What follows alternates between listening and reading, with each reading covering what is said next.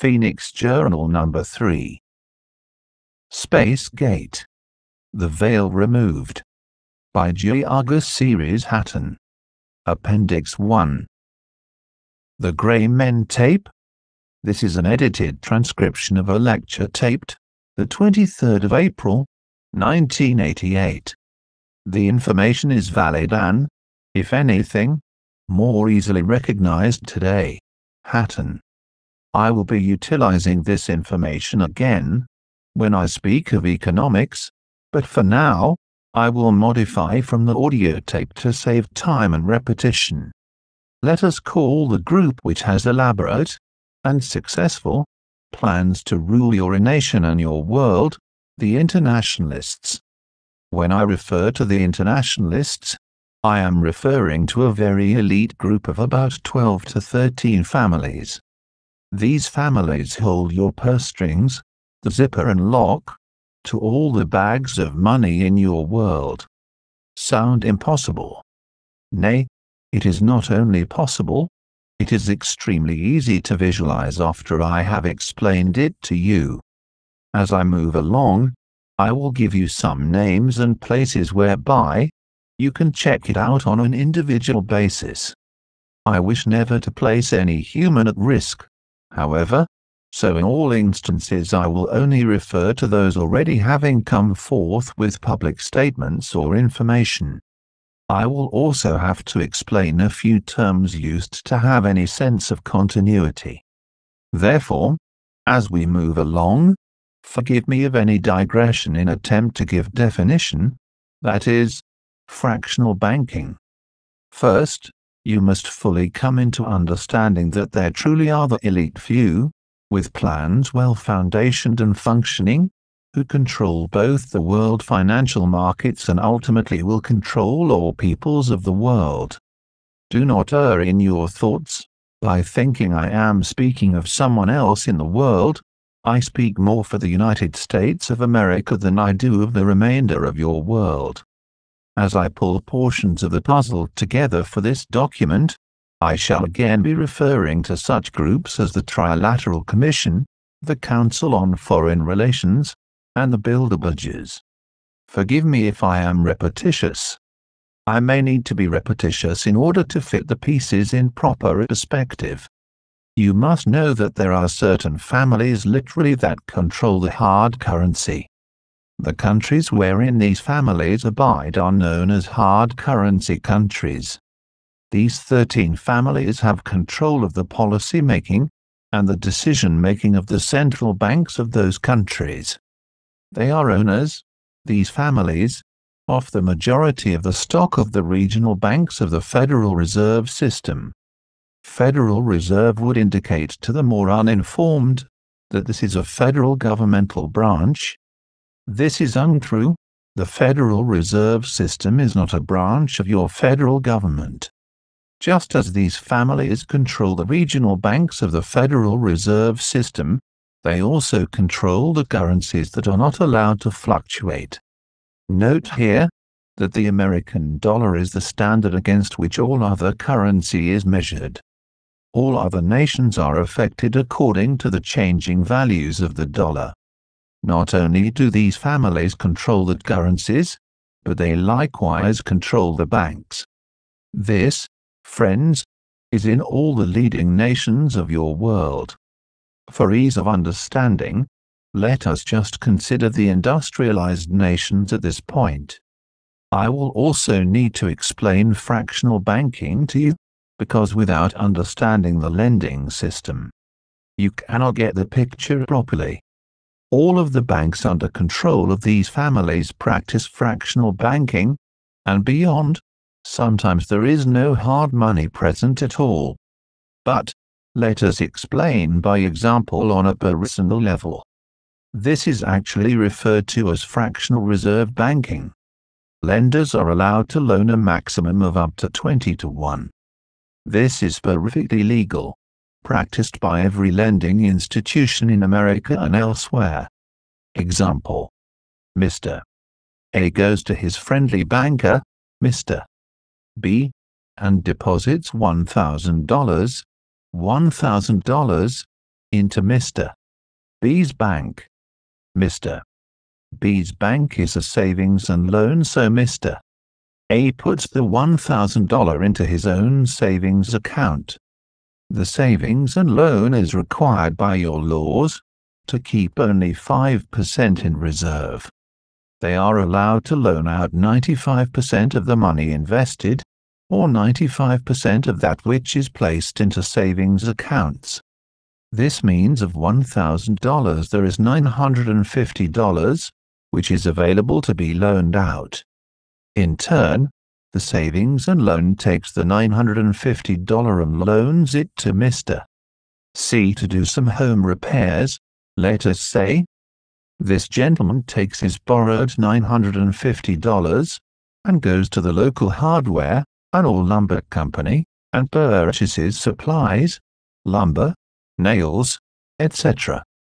The lumber company carries on regular banking, and therefore, he goes to his bank with the $950 for deposit, to Bank D. Bank D is now required to keep 5%, but can loan out 95%, which would be $902.50. Bank D now loans that to Mr. X, who in turn filters it back into the economy, let us suppose, through the grocery store and other business stores. He spends it, and now we are going to have that money end up in the Bank Z. Bank Z is required to keep 5%. That means that Bank Z can loan out $857.37. It is again loaned and filtered back into the economy. This is continued right down to zero. With your $1,000 deposit, those bankers using fractional reserve banking are now allowed to loan out $20,229.60. This is practiced by every lending institution in America and elsewhere. The amounts above do not include interest on the money borrowed, only the principal amount. You must now keep it in mind that this results in an increase in the money supply through the Federal Reserve System. Your big boys simply turn up the speed of your money presses and run them a little faster and faster in order to pump more into the economy, just to boost up the fractional reserve banking. Let me remind you to keep in mind that the 13 families control all of the hard currencies of the world and are allowed to practice this fractional reserve banking. This will be important as we move along. We will now talk about something referred to, on your planet, as System 2000, which is a global creditor's unilateral plan. This plan went into effect somewhere about the early 1970s. At that time, a Pentagon official and several other officials visited Nigeria. They went to the Prime Minister and they paid him $50 million to raise the price of his oil to more than double. Nigerian oil is light crude of quality such as it is almost pure enough to burn immediately, without distillation, in automobiles. This type of oil sets the price of oil for the entire world. The $50 million was cash across the board with no repayment requirements, if Nigeria would double the price of light crude. We will refer to this as light oil. There are only 2 locations in the world that have this light oil and, of course, it is the most valuable oil in your world, therefore, it is the standard against which all other oil in the world is measured. So, whoever controlled the price of the light oil, at that time controlled the price of all of the oil in the world. At this point, let us bring the Arabs into this scenario. This will also bring in the Trilateral Commission, that also includes Mr. Bush. It was now time to bring pressure and persuasion to OPEC, Organization of the Petroleum Exporting Countries. What most of you Americans do not remember is that the United States of America is a member of OPEC. It is kept most low profile. At the time, a deal was cut with the Middle Eastern oil producers, and this is how it went.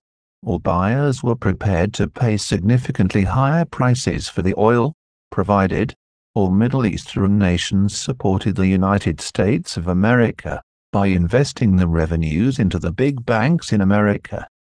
To make this picture clear, you must remember that the Arabs, who are wealthy sheiks today, had been wandering around on camelback in a very big desert.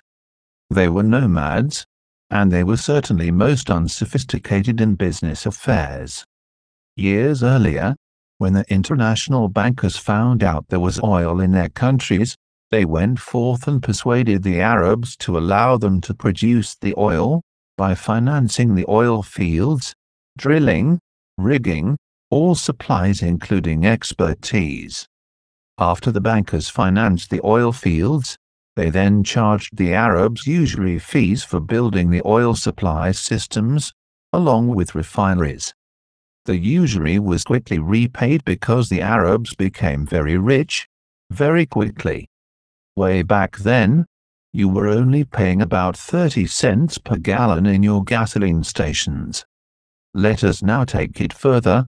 You go to Nigeria and pay them to double the price of light crude. Unbeknownst to the Arabs, those ones who had become wealthy overnight and didn't know zero about business, much less international finance, the camel nomads, you call them together and say, "We will take the price of crude just as high as you want it to go, if you will deposit an established portion of the funds that you get from this new profit rise into 30-year time certificates in certain major U.S. banks." Perhaps you ones can now understand the problems you experienced in your early 1970s. Remember the gas lines and the prices of oil skyrocketing? It was because the international bankers, who hold the purses of the world, knew that the increase in the price of oil that was going to the Arabs would come rushing right back to their bank in 30-year time certificates of deposit. Turn now to the 3D-year time deposits and let us examine the bankers' plans. Back in the late 70s and early 80s, Sheikh Imani and his bunch had no idea that there was a connection between those banks, or that they were the same people that had the controlling interest of the major oil companies. Do you see what has been woven here? After all, how could the camel-riding nomads realize that international bankers were having them hook, line, and up to the fishing pole? How could they possibly know that what was happening through these oil companies was that the monies were being cycled right back into the selected, no exceptions, banking system? They couldn't and they didn't. Going a long ways back now, in the 1870s the Rockefellers set up something called a joint stock trust. Here I will add, this was just a brief period of time before the American government declared these trusts illegal. But, you see, these ones could function forever under what you call a grandfather clause. That, brothers, is the ultimate controlling factor in America of the prime banks and the Federal Reserve Board. That trust is in the control of the Rockefeller Foundation, and in turn controls the Federal Reserve Bank, and is the method whereby the Internationalists are able to gain control of the currency of the USA. Does it begin to become reasonable that those New York banks are showing all-time record earnings? Yet, all around the rest of your country of the US, banks and savings and loans are going broke and failing. That, friends, means you are being manipulated right along with the Arabs and equally as blindly, with no recourse. Let us come back now, and speak of the deal which was cut. Your ones in power loved that term, with the Saudi Arabians and ones of the Middle East. These ones were required to put their money into the prime banks. Keep in mind that they did not know that the prime banks were able to lend in amounts of 20 to 1. 20 to 1 was quite a while ago. It is higher at present. All they were receiving was the interest on the money they had deposited. Worse for them, in some of these countries, It is unacceptable to receive interest for religious reasons, so they might wait 30 years to get any money from their certificates of deposit. In other words, they did not know that this fractional type of banking could be done, but through this, the bankers of the world were able to gain control of the money of the Arab world, and in turn, the Arab world only received back part of the interest from the money that they placed into the international banking system under these 30-year time deposit certificates. Through the money gained from the Arabs through the manipulation of the price of oil, and taking the price of gasoline from, let us say, 30 cents a gallon to $1.25 a gallon, there is a lot of money being made. Now, with that money returning into the international banks at 20 to 1, I think you can see the staggering profits. Let us face facts, friends, that money originally came from you. Because the bankers had locked in the deposits, they were then, in turn, able to make loans to third world nations. Think back 15 or 20 years ago, when the international bankers started investing in third world country loans. Look very closely at the countries which are going bankrupt, completely broke, today. It was fully intended that those countries go broke, and I will explain that in a little bit. You might wonder how I know so much. Well, I have the best computer system in the universe, and all I have to do is key it up, and it is spread out before me. My computers rarely reflect errors, only changes in probabilities and perturbations in human action and reactions. I am sorry, friends, your friendly bankers set it up deliberately, so that the third world countries would go broke. You have to pay attention to history and look back to the time when those third world countries were beginning to gain independence, and setting up independent governments. It was at such times that these bankers loaned the upstarts great sums of money, which actually had come to them through the Arabs, basically. The international bankers not only wanted, but ensured, that these borrowing countries would misuse the fundings. It was fully intended that those countries would go broke. It was prearranged that the funds could be mismanaged through greed and simply be squandered. You must remember that the leaders of these countries had never governed anything or anybody. They knew nothing about government. They had been colonies under the governorship of other larger countries. The international bankers knew that the leaders were bound to squander their funds. It was known they would have no way to know what to do with them, and they were massive, and so the cycle goes. They were actually squandering money taken from you through the Arabs, through high oil prices, etc. Let us now follow it on through. I will hereby digress to a story from Dahmer's Earth home state, Texas. Most of you have heard of it. Let us go back some years, not too many, to jog some memories. Do you remember someone named John Connally, who was governor of Texas? Do you recall that he was also in the vehicle, and was injured during John Kennedy's assassination? Well, Mr. Connally was also Undersecretary of the Treasury. He was a lot of things and titles. These ones with Mr. Connally did a most fascinating thing. They planned to implement a new currency for the state of Texas. You see, Texas is a part of the Union only through a renewable treaty. The treaty is automatically renewed every year, but it isn't necessary that it be renewed. That means, friends, that the U.S.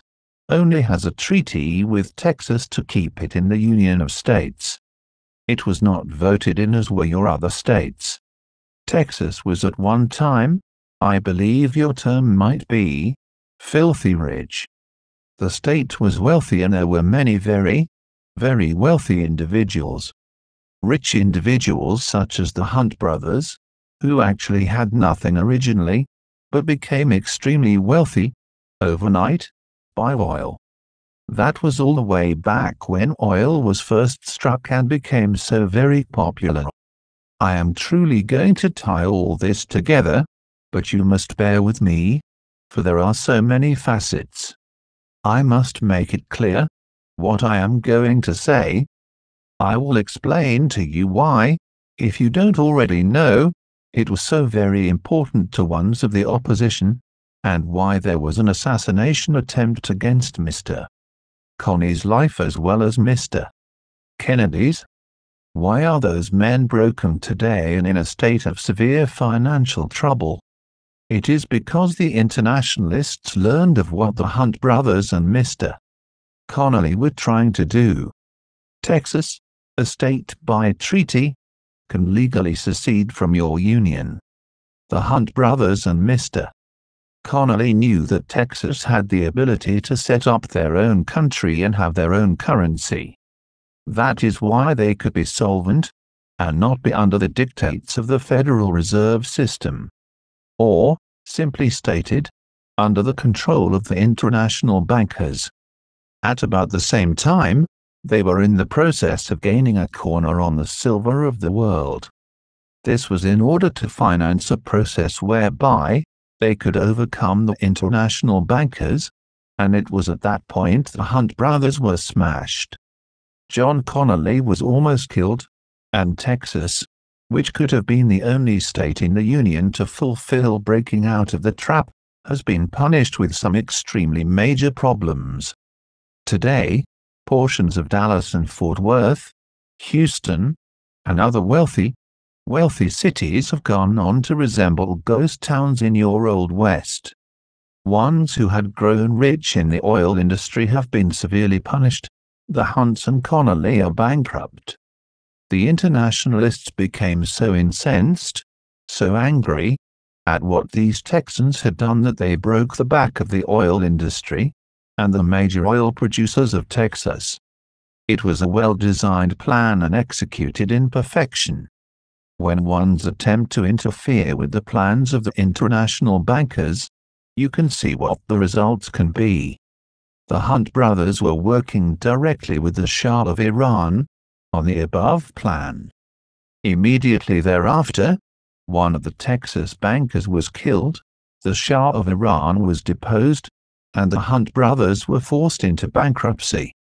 There are many ways that international bankers can get revenge on ones who attempt interference with their overall plan, through murder, or you might well be placed into a mental institution and locked away permanently, or you can have trumped-up charges brought against you, whereby you are locked away indefinitely in prison.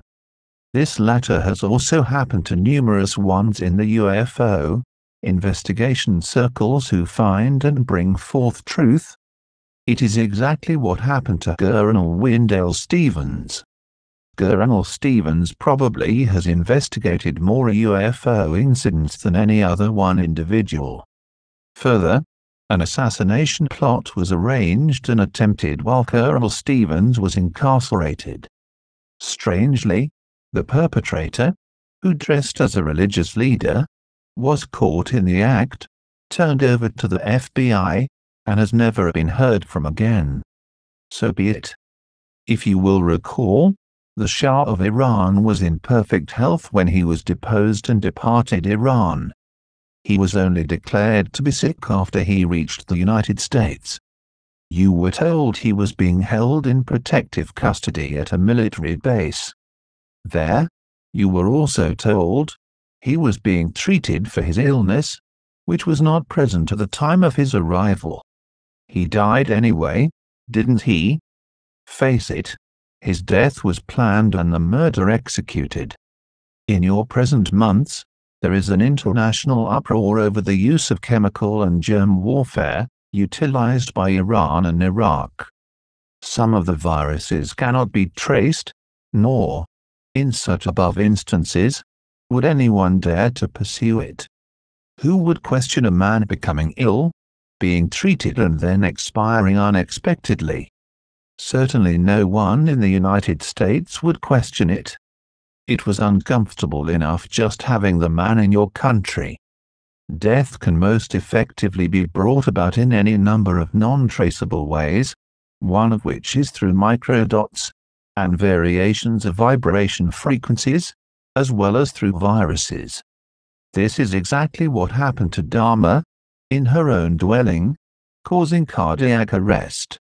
We just happen to have her under constant monitoring, for she is a receiver of several of us in this higher frequency dimension. Therefore, we can catch these attempts and can counter them. Doesn't do much for the mental relaxation of the victim, however. You can get verification of these little stories from Senator John Hanson, of your own government. I am going to speak of Iran and your people who were taken hostage.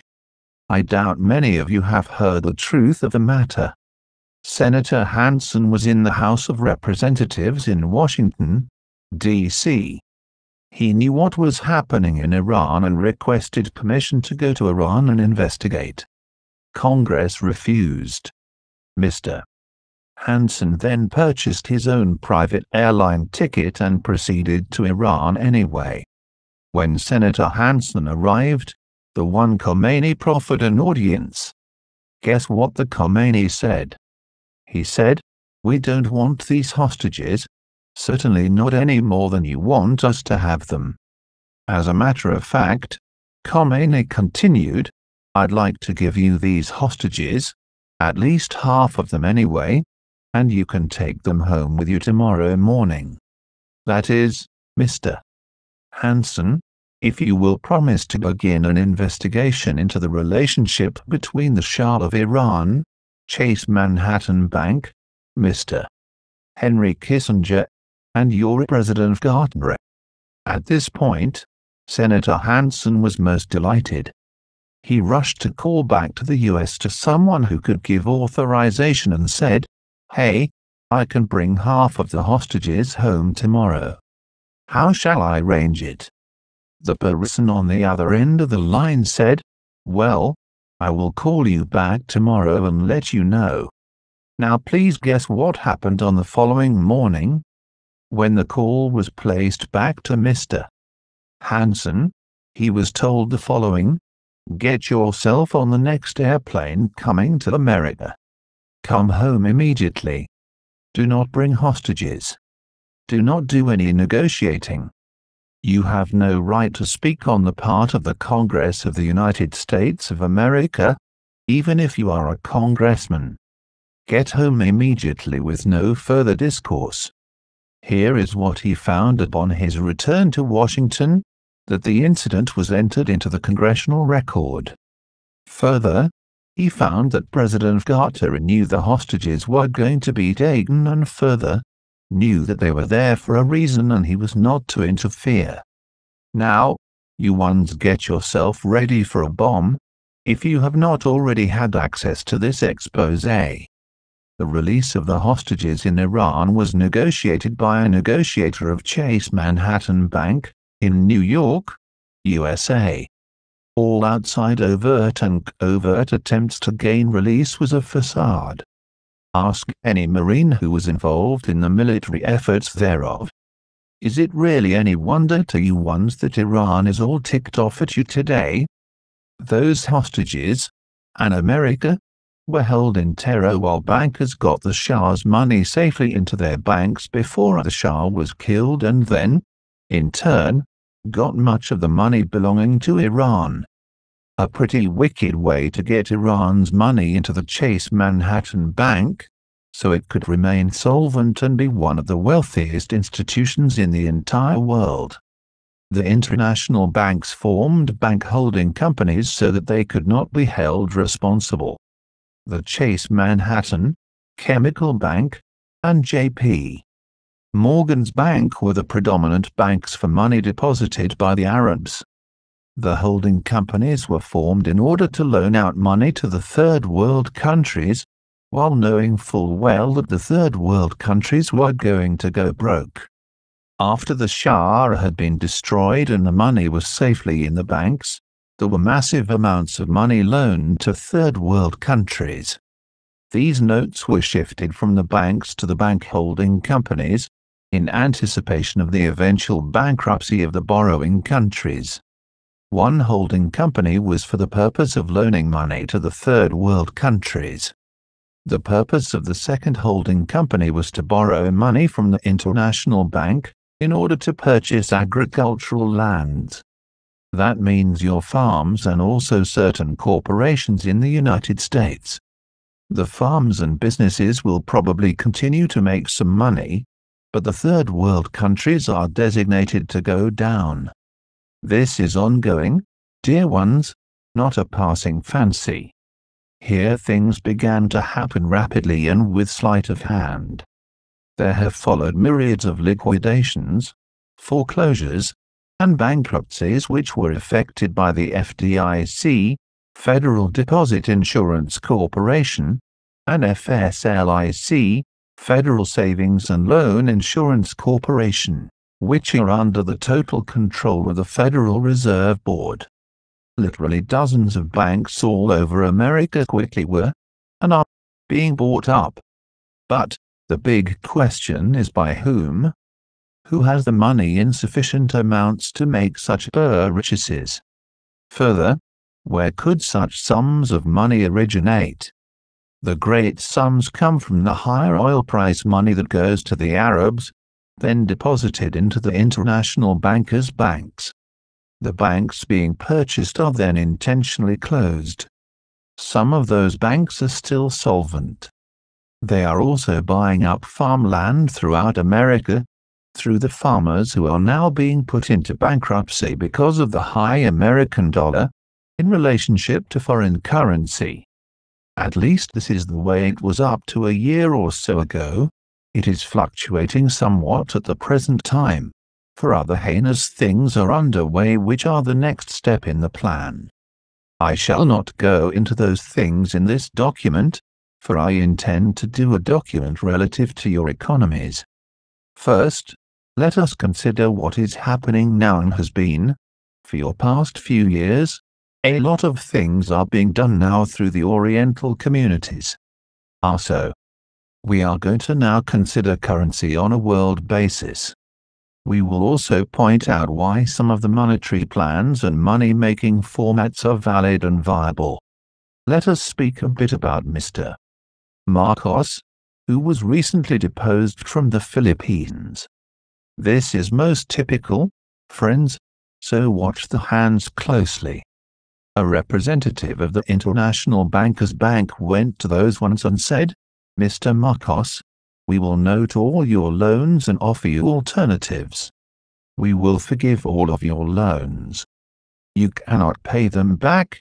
You cannot pay back the interest. You can't pay back the principal. But we would like to make you a bargain. We will just forgive the loans." Digress time. Remember, who did that money belong to that they loaned out to these third world places?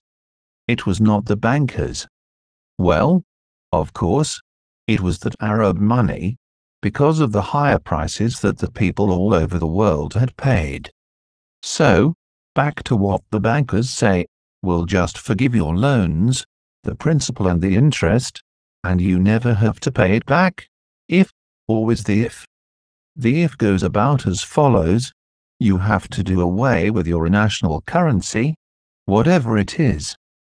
The dollar will be your currency basis of value. You will be set up with a type of debit card system, instead of the usual currency system. Then, 2. You must give us perpetual rights to all of the natural resources in your country. Interestingly enough, it was right after that little gift gesture, that friendly little suggestion, that Mr. Marcos was deposed. Why do you suppose that happened? Well, Mr. Marcos was pretty feisty, and he told the international bankers where they could go right after they got immediately out of his country.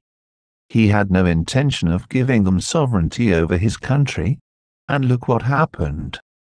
Everyone in that country found that suddenly their social security number was synonymous with their credit number. Further, their central bank was to act as a wholesaler for credit, which in turn was extended to it by the new superbank which was announced by your Mr. Paul Volcker in the fall of 1985. That was ratified immediately by President Reagan. Just a fun aside for you who love to play with numbers and speculate about coincidence, the names and numbers, the digits, added up to 6.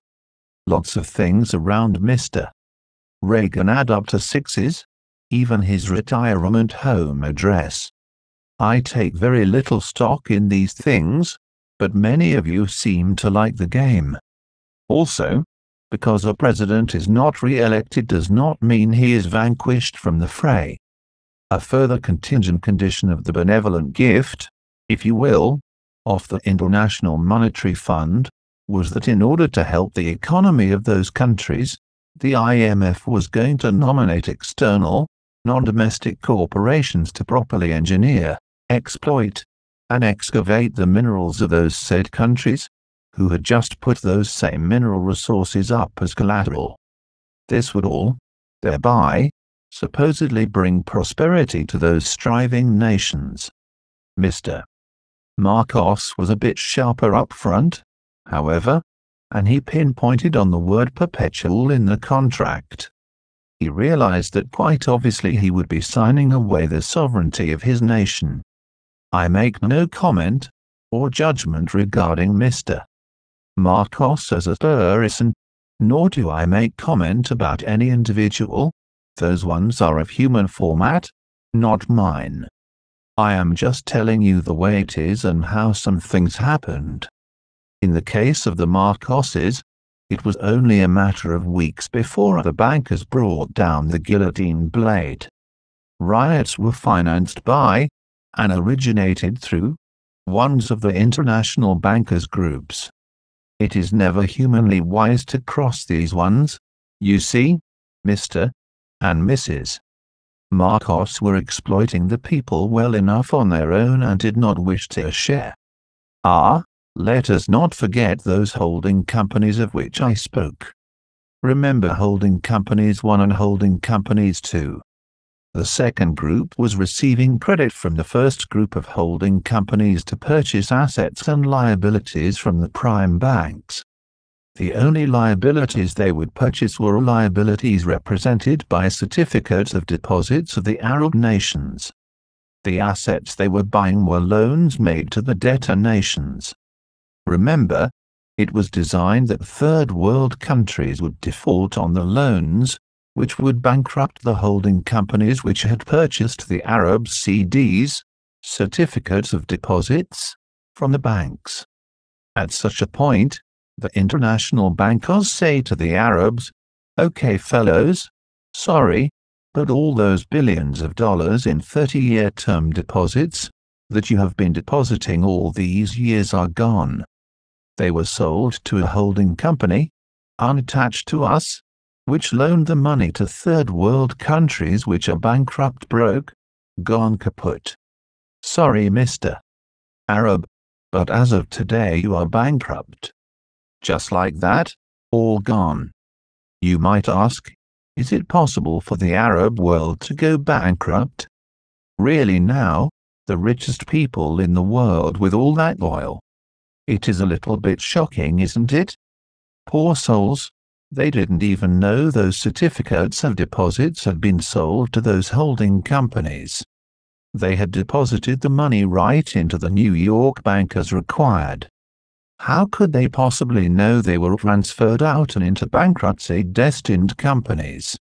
How could they understand the inner manipulations of international financiers? They were nomads. They didn't know anything about business. One cannot even consider them foolish. How much of this intrigue do you know, much less understand? The Arabs could not know what they were up against. But, now let us look at what has happened. Before the end of 1986, the Arab world became a bit aware of what was happening to them. The word went out that before the 1st of May, 1987, millions and millions are to be transferred out of the Arab world into America, to start preparing for a doomsday. money was to be shifted into any kind of securities that were even halfway decent. Why do you think this was so? It was so that when the Arab sheiks came to the point of bankruptcy, they could be sure the people under them, those millions of people of the Arab countries who have literally been kept by giveaway programs, could not get at them. They would have a place to run to and, hopefully, hide. Well, when this all comes down that these Arab countries have literally been sold out, innocently, or knowingly, there will be uprisings, turmoil, and literally, massacres abounding.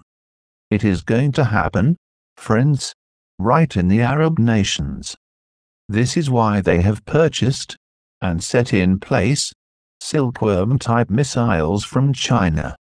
Long-range, nuclear-capable, and they have the nuclear devices to arm them. Could it be they will be needed against their own peoples? The people are going to be quite irritated, when they are no longer receiving anything from the oil revenues, that their own country is bankrupt and that further, they were sold out by their own leaders. At that point, there will be mass migration of sheiks headed for America, where they have already transferred the most of their assets. The Arabs were trying to make the big purchases by May of 1988. It is now a year and a half later. Do you not think things might be starting to come down pretty soon? Could it be relatively correlated in timing to savings and loan problems, and private pension plan troubles, and failing economy and I continue to see problems as I look upon my scanners. The probability of you making it into your 1990 before a major depression is not reflected there.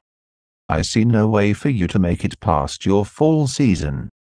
You only need a couple more countries to default and your monetary system will collapse. You sit on the target for several methods of pulling you down into collapse. Well, back to the original story. We are talking of holding companies in trouble. The international bankers have removed responsibility from themselves.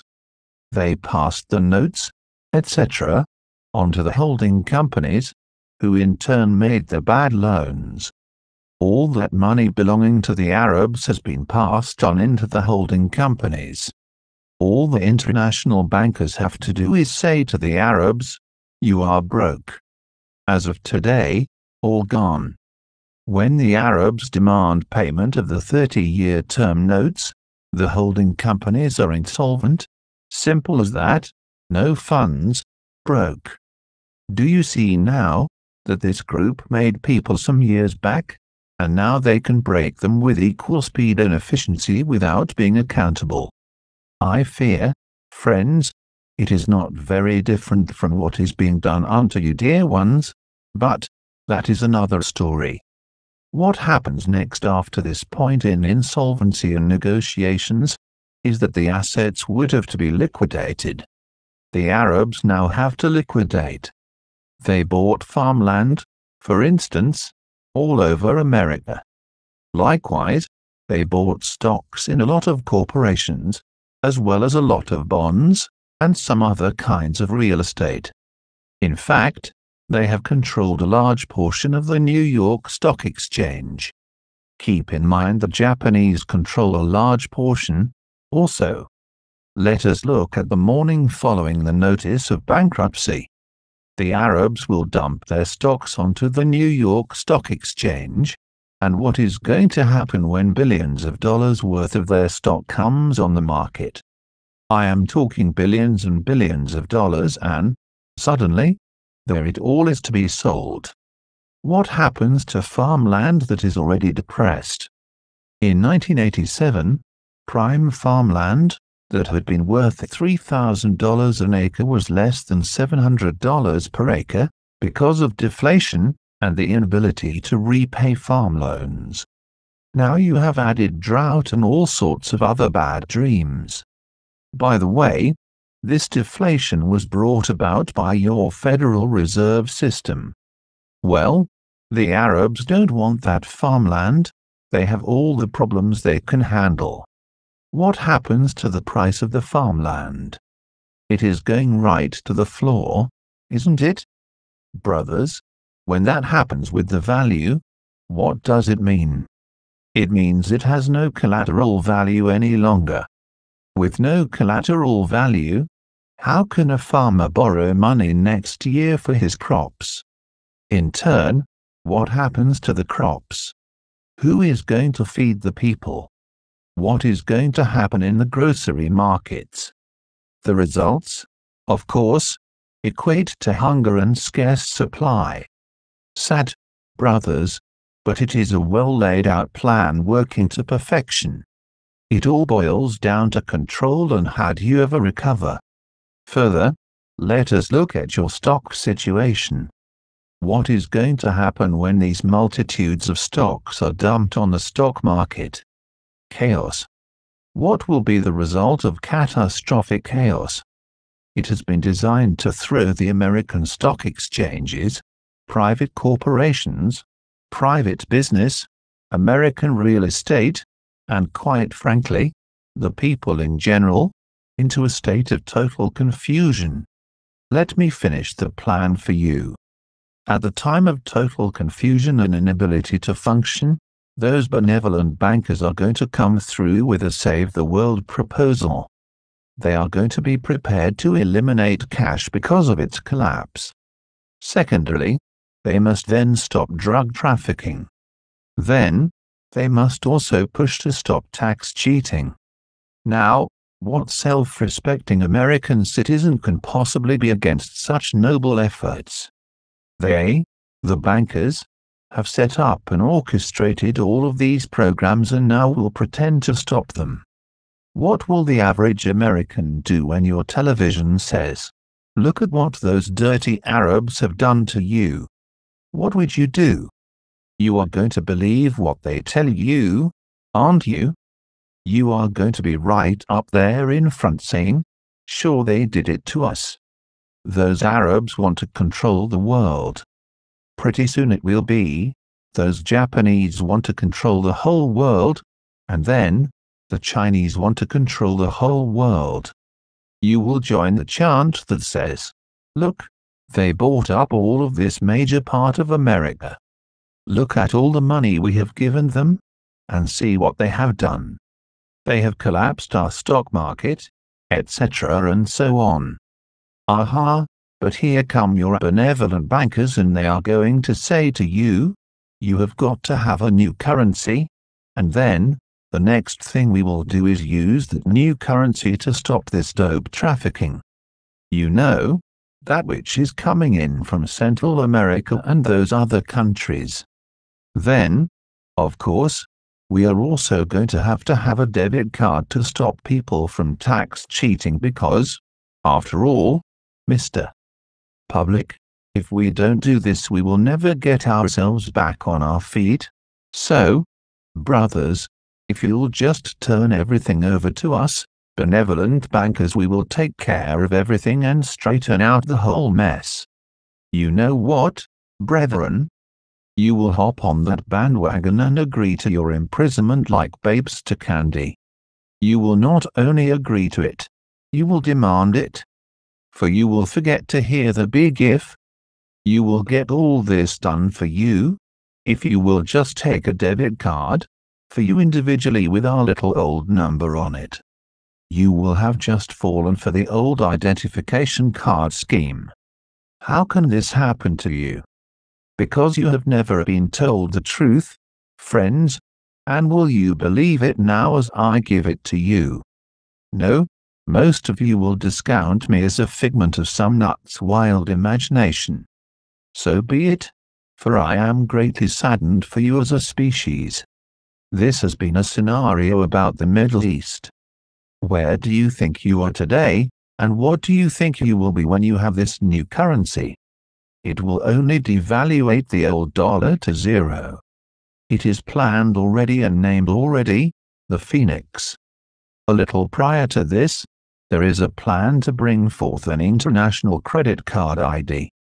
Let us refer to it as a government ID card, with your social security number on it, which would be And get this, because the next is important. Satellite link through the Star Wars system. Does any of this sound familiar to you? This program of Star Wars is at least 60% geared towards this very purpose, and only 40% for the claimed defense systems, etc. This major space link-up will facilitate the transmission of banking information throughout the world instantly. This would be a debit card with a number, which would be required for you to do business. And friends, if you know anything at all about your biblical prophecies, God has already told you it will take place. Further, it will be done in such a clever way that you Christians who say you will never sign up, nor participate, will never see it hit you, and you will have joined the program without even realizing it. How else are you going to survive? Let us not be foolish in our claims, for you are dealing with most clever planners, who have outthought you completely up to this date. Now, I hope you will believe me when I tell you that the Star Wars program of satellite systems is in place. Satellites are up there, friends. We of other planets are allowed to stop nuclear warheads. We are not permitted to touch satellites which are not geared to some type of nuclear detonation. Well, all those wonder-filled bits of technology, called eyes in the sky and spy satellites for your security, are really for the purpose of transfer of the very banking and income information, which I have just been describing. It can set up immediate transfer of funds from all over the entire world, from the debit card, that the Internationalists will see to it are established with every living person. You will be on the system whether you know it or not. In fact, you who are old enough to read these words, and every child, are already entered therein. All information will be entered into a central computer, and from that place the world will come under instant financial control. So, dear Americans, you have just paid your hard-earned money to finance that program to initiate the banker's international credit card system and number system, that will be implemented whether or not you choose of it. It is done, brothers. It is in place, done. Don't tell me you will not participate. You are already a participant, dear little ones. Oh yes, what of your defense system? Doesn't look too good, does it? Well, we are not going to let those nuclear warheads out here in our space past 150 miles anyway. That is our prerogative, and we stop them or dismantle them. Do you not see, brothers, that this is the way the prophecies are coming into your focus? It is happening all about you, but you don't seem to know what it is you look for. Please, all I want you to do at present is hear me. There is naught you can do about it to any great extent as it stands. You who will hear me and mine own groups, hear me. You must utilize all of the remaining time to its maximum efficiency, for we will have to continue to work under the new systems. Our projects will never be less than excellent investments, and they must, and will, be funded. It needs to be done rapidly, however, before we are caught up in total collapse of the monetary system. We can work through depression if we have fundings. Monetary collapse shuts us down for all practical purposes, until the system can be put on track and functioning. It can work and will work, for in these confused, rushed, and harassed days there is great madness to shift money and make money on money and etc. Countries such as China, Japan, all non-hard currency countries are desperate to convert to dollars. I will further tell you that your governments know we are here. They also know we are not here to interfere. We are here to walk our people through a transition, and we plan nothing subversive.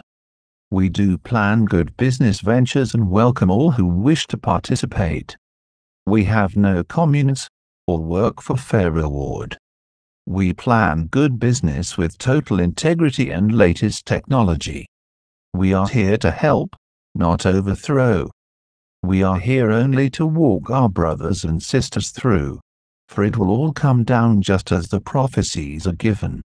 There will be some very bad times ahead most surely, if plans are not made for those days of tribulation. Let me speak a bit more regarding timing. I know that what I have said is truth. It was confirmed by top sources in Switzerland, that by October of last year, there were 12 debtor nations who had agreed to the proposal of debt forgiveness, in exchange for perpetual consignment of natural resources. There only need to be one or two more that give enough leverage to announce the Arabs bankrupt. As of now, all the top leaders in the Arab world know the story and they are scared to death about it. They don't know what they are going to do about it. There is actually nothing they can do about it. They certainly do not know how to announce it to their populace. There doesn't seem to be any way to get the information out to the people. Further, no one knows how to announce all this to the American people. It has been attempted by some and fallen on deaf ears. I hope that by the time many of you have read this document, there will be recognition of our presence in your space. What I tell you is truth. I would like now to sum up this scenario. Because the 20-to-1 debt-to-asset banking ratio also operates in reverse, that's how it is with leverage. It only takes about 5% of the third world countries to declare bankruptcy, and when they do, and they accept the plan of the international bankers, then the bankers can declare the bank holding companies bankrupt. Because of the reverse leverage of the loans, only 5% of the third world countries could basically declare the world bankrupt, and the ownership of all falls to the international bankers.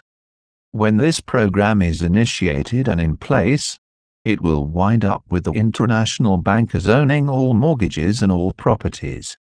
What is that going to do to your country? What about the world?